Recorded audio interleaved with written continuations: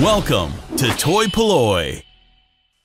Hello and welcome to another video from toy-polloi. Now, about a year ago I did some tests using an ultrasonic cleaner that a friend of mine had lent me, and recently I was contacted by James Products to see if I'd like to have a go at using a couple of their products. So they very kindly sent me two different ultrasonic cleaners. We have one here on the left which is pretty similar to the one that I used before. This is sort of a basic home edition version of an ultrasonic cleaner. Holds about 750 mils of water and has a little basket inside that you put put whatever you want cleaned in and just set it going. And then on the right they sent me this, which is their sort of professional ultrasonic cleaner. It's much bigger, it has a heater in it, it heats the water to whatever temperature you want, and it has a much bigger basket and area for putting a whole load of sort of bits and toys in the top of it. So they've asked me just to basically give it a go and see what I can use these for and see if how well they clean toys. So I've been collecting up toys.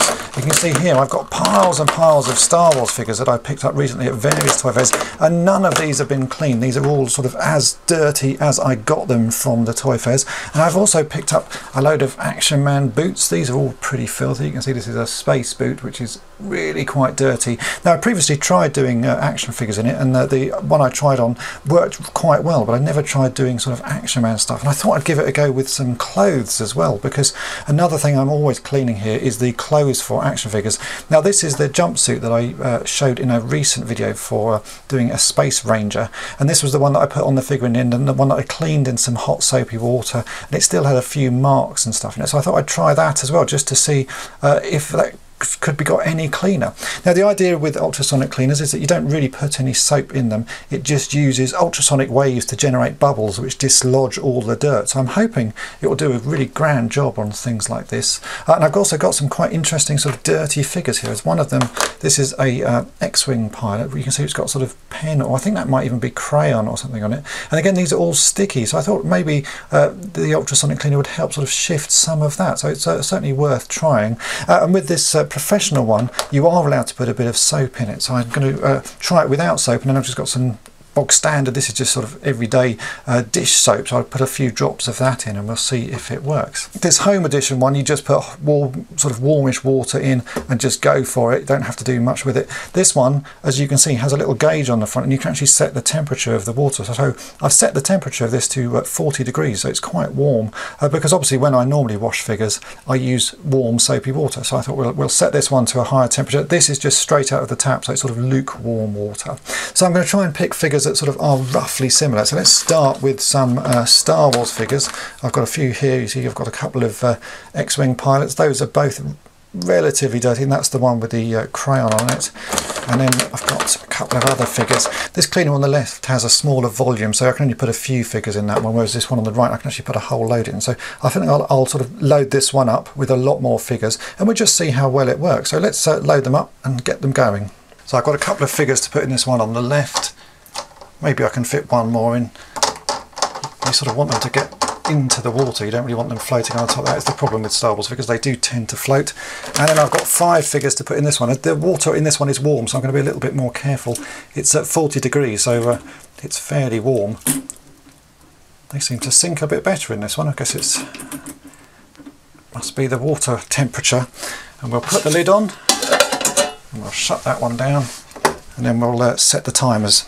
So I've got both timers set for, this one's at 180 seconds and this one's at 3 minutes. So if I press on, that one starts, and I'll press on this one, and we'll just leave them going.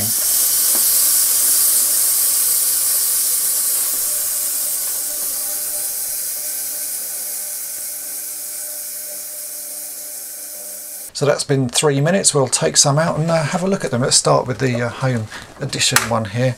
This has a little tray on it, so you can just easily take the figures out. Just give them a little shake down so there's not too much water on them. Just put those there and have a look, see what they look like. Well, they certainly are a bit cleaner. The dirt is now rubbing off them. It hasn't actually come off fully, but I think if I rub them with a cloth, that will come off quite nicely. Yeah, that's not too bad. Give that a little wipe down, see how clean that little X-Wing Luke is. Yeah, he doesn't look bad at all actually. That's got quite a lot of the grime out of it. Let's look at this other one. I put in General Madine. We'll give him a rub down as well. And again, actually he looks pretty clean. I can't see much dirt left on him. There's a few little paint scuffs, but again those won't come off even with scratching with a fingernail, so those are pretty ground in. But the actual figure, that's looking really nice. And then I've got an earless Greedo here as well. Yeah, he's looking pretty good. Pretty clean. There's a few little marks on him. We're going to think these are sort of more paint scuffs than actual dirt. So yeah, that doesn't look too bad. Let's take a look at the one that's in the more professional cleaner and see what those are like. So this is done with the hotter water. This is actually at 40 degrees. You can see the temperature here on the front. It actually says it's at 46 degrees now, so it's quite warm. But again, it has a little tray in it, so I can just lift it up. This is a bit like a deep fat fryer tray. I'll shake off the excess water and we'll take the figures out. Like so. Now the worst one of these was probably this Luke X-Wing. You can see overall the figure's looking good. He still has dirt on his head there, that's the crayon, but I would have thought that is now probably loose enough that we can just wipe that off. Give it a go. Actually no, that's not coming off there. Maybe that's more ingrained. Maybe that does actually need a bit of lighter fluid. The rest of the figure is actually looking really nice. It's just that little dirty mark there that still seems to require something extra. But the rest of the figure is looking good. And these figures are actually quite nice and warm now. So you can feel the difference in the temperature there. How's this Tusken Raider doing? Because he was quite filthy. Again, not too bad. Still a few little bits sort of caught inside it. So I might put him through a second time. I'll put that one back in. I think with all these things, sometimes they're so dirty that they will need a couple of goes on them. That reuse, that's looking pretty clean. How is Admiral Akbar doing? Again, he was in quite dirty condition when he went in. He's looking lovely now. It almost looks like a brand new figure, so that one's cleaned up really nicely. And then we have a couple of others. We have a Nien Nunb. Now this guy, again, had quite a lot of ingrained dirt in his face, but that does seem to have come out, or at least loosened enough that I can now just wipe it out with the cloth. Yeah, he's coming up quite nice. Just needs a little rub over and it's fine. Yeah, that's almost, again, almost a brand new figure. Now this Luke seems to have had some strange sort of white sort of markings appear on his leg. I've not seen that before, but hopefully that will just wipe off. It could just be dirt coming out of him. Oh yeah, look, that wipes off really nicely. The underneath leaves a very clean looking figure. Not quite sure what those little white specks are. But yeah, he's cleaned up lovely. Oh, let's give it a go on some Action Man clothing and see what happens to that. So I think now let's try on some Action Man shoes, because I've got a pair of, these are a pair of these space boots, which are both pretty filthy, and there's a lot of dirt inside, and I'm interested to know whether the cleaner will actually shift the stuff inside. So I'm going to put one space boot in each of these, and I'm going to put one of these mountaineer boots in each, and we'll set the thing going again and we'll see how well it cleans those. You can see this one again, there's a lot of dirt in the sort of grooves, and again there's a lot of dirt inside if we show them inside. So we'll see how well they get on cleaning that. I've also got the Tusken Raider is still sitting inside here as well, because he was a little bit dirty from the last time. So we'll make sure those are nice and soaked up in the water. We'll put the lids back on. And again, this is still set for 3 minutes, so if I press that one just to say set, so there we go, that's now at 180, so that's 180 seconds, and this one is already at 3 minutes, so I'm going to press start on that one and start on that one, and we'll just let it do its business. So it's now 3 minutes later. Let's take a look how they got on. So first up we'll use the smaller home edition one. Again, just drop out all the water, and there are the two boots. Actually, you can see that the ski boot is really clean. All of the grime has come out of that. It's almost like pristine white. Incredible difference that's made. And we can look inside. Some of the dirt is still in there, but I think we can just wipe that out with a tissue or something. But the outside of it is lovely. Really, really looking almost brand new. I don't think I've ever seen an Action Man boot look that new. It's quite impressive. Let's have a look at the space boot. That's looking a little bit dirtier still, but I think, as you can see, it all actually rubs off just with a bit of a kitchen cloth or a towel here. So it's all loosened up. That works quite nicely. And there's obviously a few little marks that are actually in the plastic, which you often get with these boots. I've shown you how to remove those before, so let's look inside. Again, there's a little bit inside there, but I reckon just put the cloth inside that and we can clean that out. Yeah, that's not looking too bad. I think I might put that one through just a second pass, but the ski boot is certainly really very clean. So let's take a look at the ones in the professional level ultrasonic one. This has got the warm water in it. I still haven't put any soap in this, it's just warm water. So again, I can take that out, make sure the boots are actually up the other way so there's no water coming out of them. Drop those out. There's the Tuscan Raider. So let's give this a wipe down. Again, that's looking lovely. The ski boot there is really come up very, very clean. That looks almost as good as a brand new boot. And again, as clean as the other one. It's nice and warm, that boot. I'm going to have a look at the other space boot. Just give that a dry down. Again, all the dirt is on this one actually seems a lot looser. I guess that's the benefit of having the water slightly warmed. You can see all of the dirt is just wiping off on that. Yeah, and that boot looks lovely, really quite clean. And again, inside, that seems to have cleaned it very, very well. So that does work nicely on the Action Man stuff, and we just wipe up the Tuscan Raider while we're here. He's had dirt 2 goes through now. Actually does look a lot cleaner. It just that was a particularly dirty figure, so just needed that extra little going through just to clean it off. So nice.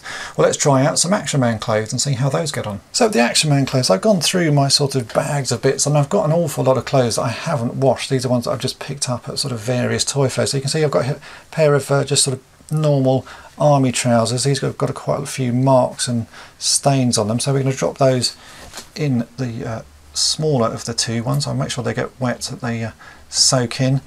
And I've got a sort of matching pair. These are equally as dirty, so we'll put those in that one.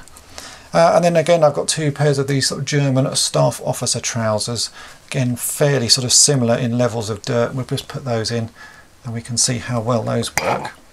And I want to actually see if it can clean any better than the stuff I've cleaned before. So this is the Space Ranger jumpsuit that I showed you in a previous video, and this still has little marks on it and sort of stains on the legs.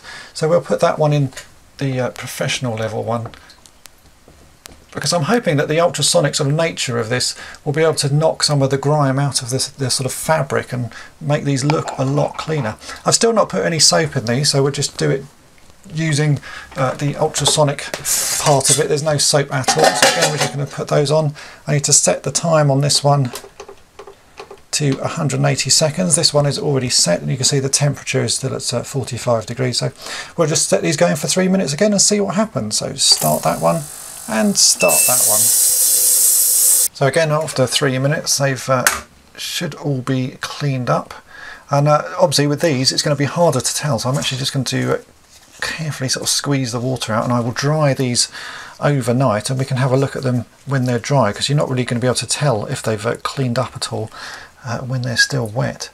But I can actually see that the water now is pretty filthy in there, and it wasn't beforehand, so that certainly tends to suggest that it's knocked quite a lot of dirt out of the Action Man clothes. Often when I wash these by hand in the sink, the water at the end of it is a really filthy colour, so it doesn't surprise me. So I'm going to make sure I keep these separate. So that's the ones used in the smaller cleaner, and we'll take these ones out here.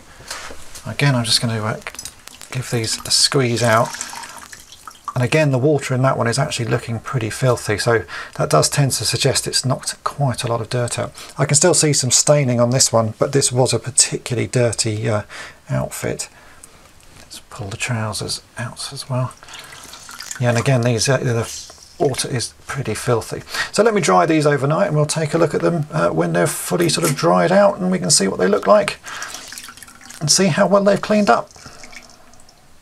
While we're waiting for the Action Man clothes to dry, I thought I'd do one final test, and that's to put a bit of soap into the professional cleaner just to see how well that works. So this is a final selection of dirty figures that I picked up at a toy fair recently. So we've got a very dirty pencil topper Yoda. You can see there's a lot of sort of in-ground dirt in all the little nooks and crannies there, and he's got a weird sort of stain on his leg, so it'll be interesting to see if that works. I've got another X-Wing pilot Luke. Again, you can see there's a lot of dirt around his face, and he's got sort of marks all over him, so we'll see if that cleans up at all. There's a few little sort of paint marks there. These are the normal ones that you get when figures rub together. I doubt those will come off. Those normally come off with a bit of lighter fluid, and sometimes you can scrape them off with a fingernail, but all of these other little marks I would hope will clean off. There's a wee Quay. Actually, that's a pretty clean figure. I'm amazed that came out of a very dirty toy bin, so that's remarkably clean anyway, but I'll give that one a go. And then we have a Chief Chirper here. If I take off his hood, you can see there's dirt in most of his sort of fur and that, so that would be a good test. And finally we have a Gamorrean Guard. Again, just general dirt. It's a bit sticky because the plastic's degrading, but he's just generally dirty. So I'm going to put a bit of soap into the ultrasonic cleaner, and we'll see how well that does. I might put some of the other figures in that I've already cleaned. There's a couple that still have a few marks on them, so we'll try them again. I think there's no harm in putting them through a few times, especially if it's sort of really in-ground dirt, because the ones that I've cleaned up so far have cleaned up very nicely. So I'm just going to put a couple of drops. This is just normal dishwashing soap. This stuff comes from Tesco's or Morrison's or something like that, but it's basically fairy liquid, so I'm going to put a couple of drops of that in. I wouldn't have thought you need much because it normally goes quite a long way, and with the agitation it will probably end up foaming up quite a lot. And then here are all the figures. I'm going to dunk those in, and because this is a nice big bath I can actually fit in quite a lot of figures. There's probably still room for more in there, but I think that'll do for this time. And I'm going to put that on for 3 minutes again and see how much difference the soap makes to the cleaning process. So I've got it set here. At the moment the temperature is only at 31 degrees. I think that is probably warm enough. The other I've had it at 40 earlier, but I think 31's it's still pretty warm. It's certainly as warm as I would use when I normally wash figures in sort of hot soapy water. And I've set this for 3 minutes, so let's just set this going. Okay, it's now 3 minutes later. Let's take these figures out. Again, I'm just going to take out the little, what looks like a griddle pan to me. The water's got a nice sort of soapy, foamy edge to it, which so the bubbles probably have made quite a difference. Take those out. Let's check out. Now I think the Yoda was probably the worst one. You can see it's still got some dirt on him, but that now should just wipe away, which it does. I think still we might need a little toothbrush or something to clean some of the grime out of the really hard to get areas, just because it's a pretty small figure, but it's all wiping off, which is what you want. You want it all to be loosened up, and it really has loosened up quite a lot. Actually, you can see how clean the back of that is just with a little bit of wiping. Some of the more sort of in-ground areas there, where you've got bits of fabric that sort of folds over the top of each other, are a little bit harder to get to, which is why a toothbrush, an old toothbrush might be helpful. But you can actually see that's really cleaned up quite nicely. It's loosened it all up really well. Let's move on to some of the other figures. So we had another X-Wing Luke. Again, he was pretty sort of dirty around his face, but that's all come out quite nicely. Certainly looks pretty clean and feels clean. I think that's the most important thing. A lot of these figures were very sticky, and they're now starting to just feel like normal figures again. So I'll just dry up all the rest of these figures, and we can take a closer look at them. I've now dried off all of these figures, and as you can see they are looking a lot better.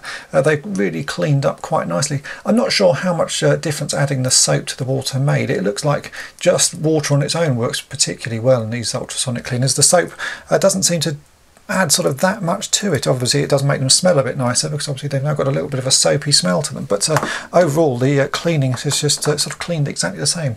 You can see this guy's now gone through 3 times and is looking very nice. He was the one that probably had the most dirt sort of ground into him, but he's now just got a few little paint rubs. The rest of him's looking really good. And you can see here, this is the Luke. Again, he's gone in a couple of times, but looks very, very nice. Again, just a few paint rubs on him, but that's what he had to start with. The dirt has all gone. So I'm not, as I say, I'm not sure this soap makes that much difference, apart from making them smell a bit nicer, because some of these were a little bit on the musty side. But overall, they are really very clean.